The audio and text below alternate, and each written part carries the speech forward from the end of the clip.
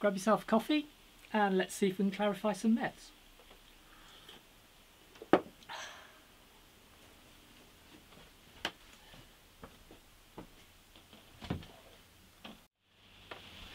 Right, some background on this. As a result of a couple of previous videos, I'd pretty much given up on the idea of using meths with shellac, blonde shellac in particular. And if you go and look at my video on the spruce, and I recommend you do so, the colour I was getting on the spruce with blonde shellac was just drab, it was just grey and dull. Couldn't really see a purple colour, but I think the reason for this is purple and the blonde yellowy colour of the shellac are opposite each other on the colour wheel. They're complementary colours, and I think they interact badly and you just end up with this drab effect. You don't have the lovely warmth of the pure shellac. Now, as a result of some of the comments on these videos, and thank you, they're very welcome, two things have emerged. One, I can get industrial IDA, industrial denatured alcohol, which is clear. It's still okay to sell cheaply because it can't be consumed. It's got either methanol in it or it's got a bittering agent. There's various formulae of the industrial stuff. But I guess because of the safety implications of being clear and possibly getting abused and people drinking it and going blind, maybe by accident, because methanol will blind you, wood alcohol it's called. There are controls around it, and to buy it you've got to be registered, and I hope I could get registered, but it seems like a lot of effort. So one of the other comments, and thank you Evan Herc for the comment, suggested that you can clarify, depurple the meths using activated carbon, or activated charcoal as some people call it. I've no idea whether this is going to work, but let's give it a go. I'm going to try two coffee-based methods. The first one is standard coffee filter, years old. I don't drink much coffee these days. And I've got my activated charcoal. Now I understand the thing about this, the reason it's called activated is because it's standard carbon, should be fairly pure carbon I would have thought, or charcoal, and it's treated in such a way that it's very porous. It has a lot of little microscopic holes in it, which means it has a huge surface area. And I should have thought about, there we go. There's a few problems opening up. There we go, there we go.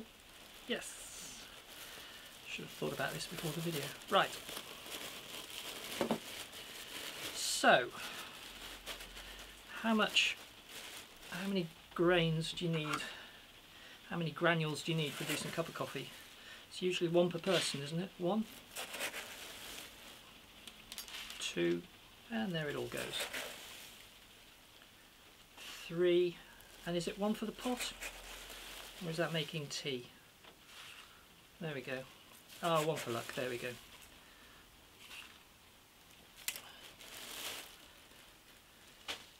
And I guess I'm just going to pour it straight in. I'm going to just pour the whole lot in there and let's see what happens.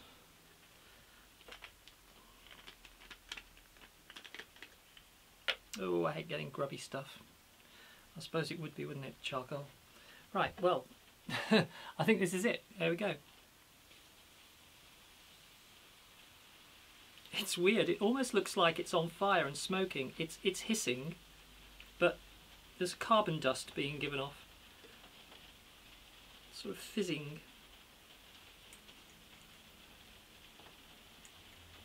Well, it's clearly still purple coming out the bottom.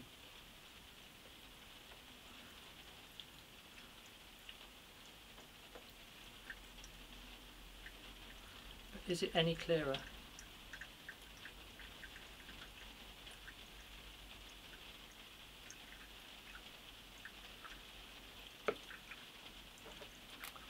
Cheers.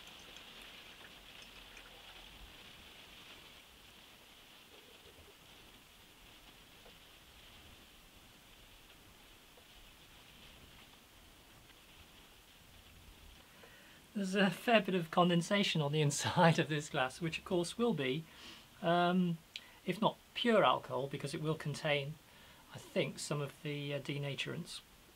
But I'd imagine it would be clear, but that's not really what we're trying to achieve here in terms of distillation, which of course would be illegal. So, let's see if that's made any difference whatsoever.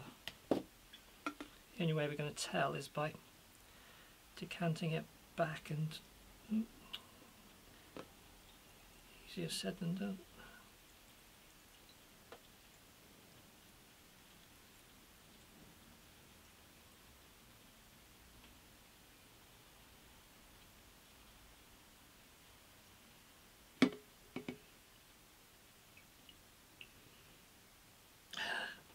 I have lost a significant amount of alcohol in doing that. That's interesting. This wasn't full to begin with, but I've lost almost half the alcohol. There's just a tiny spillage there. I'm astonished by that. Clearly there's still a lot of alcohol soaked into the carbon. But is there a colour difference? I'd say no. Maybe a very slight difference. So, let's try the second method. A different type of coffee this time. What I'm going to do is, again, some generous amounts of activated carbon.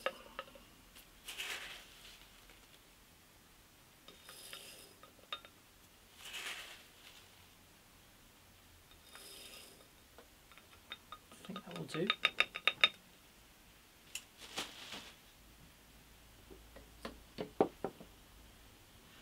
And pour the remaining meths in here, and hopefully this time I can get more alcohol out, because I'm going to be using this cafetiere style.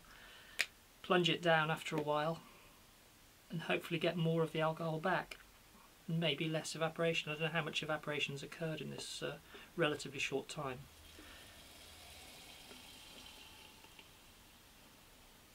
Fizzle, fizzle, fizzle.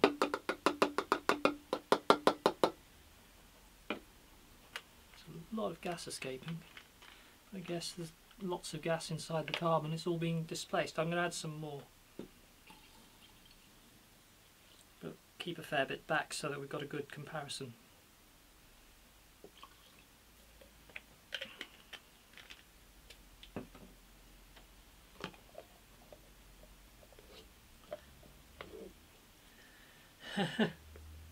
Right. Well, I'm going to leave that. I'm going to keep shaking it every now and then. But I guess I'm going to leave that for an hour and hope too much of it doesn't escape. I suspect really I ought to be doing this in one of the bottles, but I just thought this was a convenient way of decanting it out afterwards.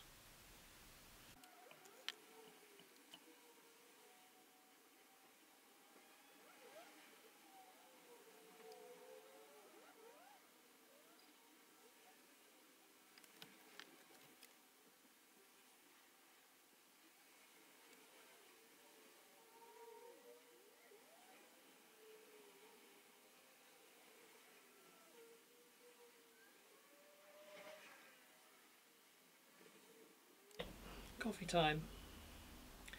Incidentally, all these allusions to coffee, I am in no way implying that this is drinkable. It is still really poisonous. Well, there is a level of toxicity which will be extremely bad for you, and it will also taste horrible.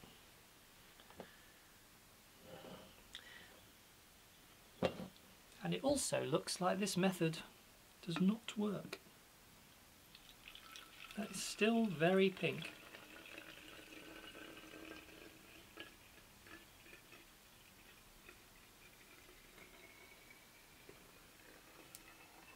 but also a little bit grey.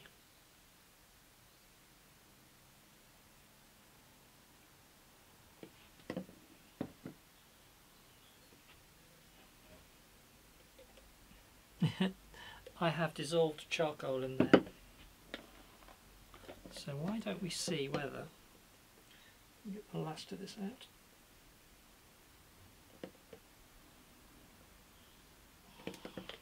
Say dissolved charcoal, you can't get dissolved charcoal, it's suspended charcoal. So we've actually made it darker.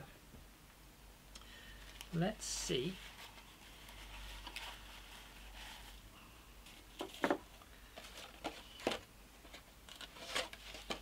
Let's see if we can filter that any clearer.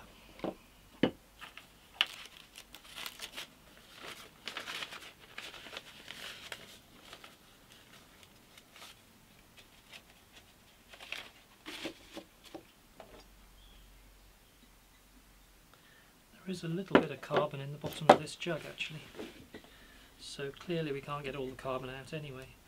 This is turning out to be a fairly bad idea all round, I think. Maybe if I could get a better quality filter it might be better, I don't know. Right, let's see what happens here.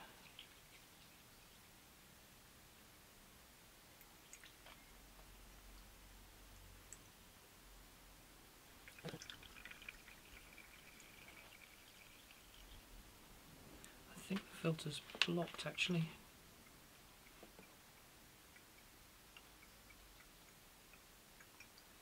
There's still a lot of alcohol in here. I think carbon has blocked the filter paper.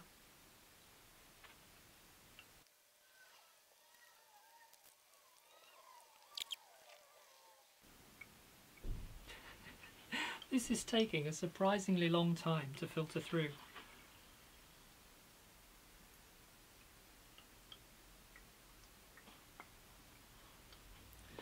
Okay, this is still dripping.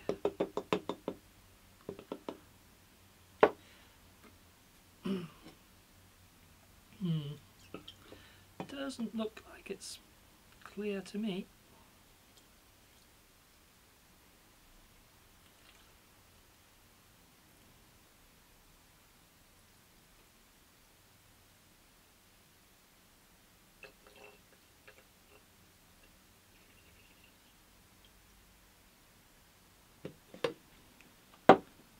Oh, spillage. I can see no difference in that at all.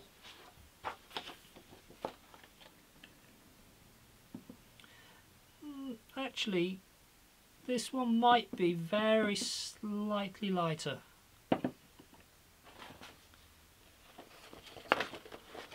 Might be very slightly greyer.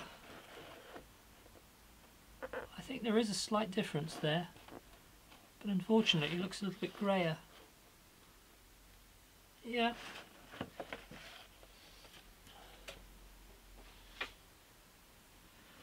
Certainly as a practical process, considering how many losses we've had, I think by the time you've filtered this clear, if it will ever filter clear, you'll hardly be left with any of it. There is one final thing I can try, and that is I can put some activated carbon in here, seal it, and leave it for a while and see what happens. So, quite how I get carbon in without spilling it all.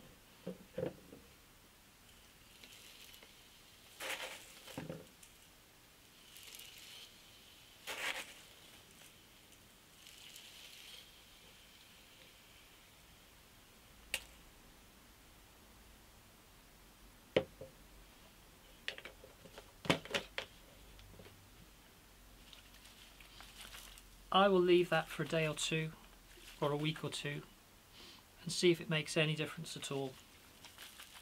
So I don't think this is going to revolutionise the way I do shellac. If this goes clear in a week's time, I may post an update on this, but there is a limit to how many videos I can make just on the subject of meths. So for me, it's back to this. pure alcohol rectified spirit, and this is available down the road in my local Polish shop. It's made in Poland, and it is incredibly expensive. It's £25 for this half a litre bottle, but it's pure. It doesn't contain any toxins. It won't give you headaches when you're doing your French polishing, and for me, maybe that's worth it. I may look at getting registered to use denatured alcohol. It sounds like a lot of fuss to me, but maybe it's worth it. I will certainly look into it. But I hope this has been useful. A negative result as far as I'm concerned, but stay tuned, there may be updates, so see you around. Bye.